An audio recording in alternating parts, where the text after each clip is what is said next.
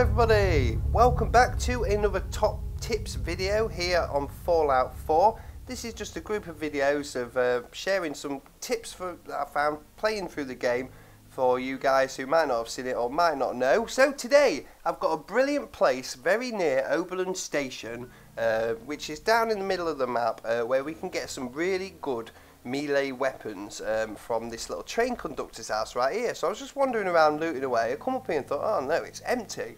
But there is a little way station right down here, and I thought this was a great place to actually stash some stuff, because it's so easy to miss, especially if you just pop your head in the door and don't look properly.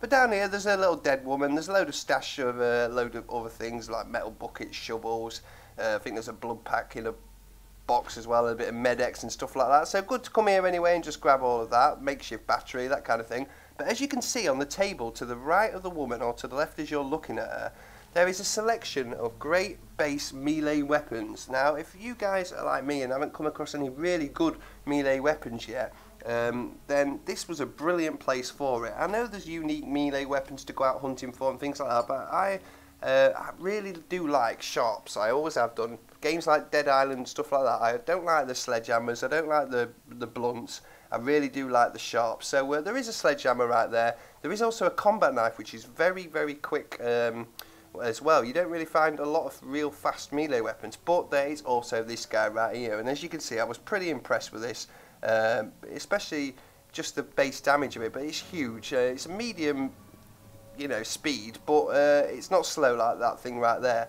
But I just thought that was a really, really good place, and I'm really looking forward to taking that machete actually back and modifying it slightly as well, because I've always been a bit of a machete person in games like this and Dead Island, things like that. So that was really handy for me, and again, like I said, really easy to miss. So if those of you who have been past that and not seen it, head back there. It's right near that Oberlin station, so you can fast travel there and just run up the tracks a little bit. And yeah, there you go, just sharing some top tips. If you've got any top tips for me, or you know any places that are good for loot as well, please feel free to let me know down in the comments. I'm learning this game just like everyone else, so it's easy to miss things with such a huge game, so I'd really appreciate that. But yeah, thanks for watching everyone. Really hope this top tips has helped, and go and get yourself a machete or a sledgehammer.